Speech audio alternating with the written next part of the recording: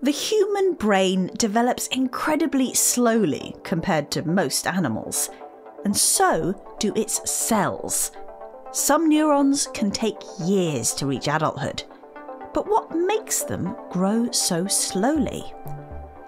These scientists wanted answers, so they mapped out exactly what happens over the first 100 days of a human cortical neuron's life. They developed a new technique which used a chemical trigger to make stem cells rapidly differentiate into neurons. This allowed them to generate multiple neurons of roughly the same age. They then tracked their development as they grew. Using fluorescence microscopy, they could see that as the cells matured, their electrical activity increased in intensity and frequency, and they started to fire in sync with each other. And they looked at subtler changes too, to the cell's cytoskeletons, metabolic processes and DNA. And one set of changes stood out: a gradual decrease in the levels of certain markers on certain genes.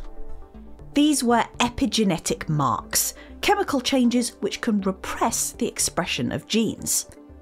They work by modifying histones, the molecules which support DNA.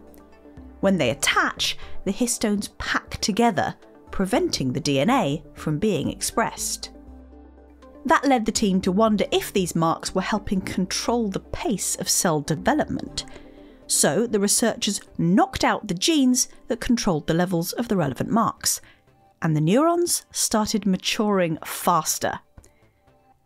The marks were repressing certain genes associated with cell maturation, acting a bit like a brake, slowing the neuron's development.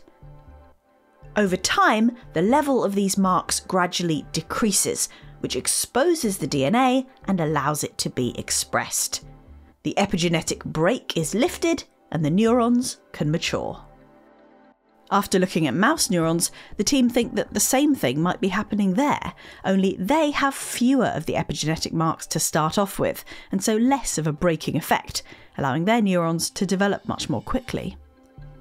This process of epigenetic braking seems to begin even before the neurons are formed, with the markers already present in the neural stem cell.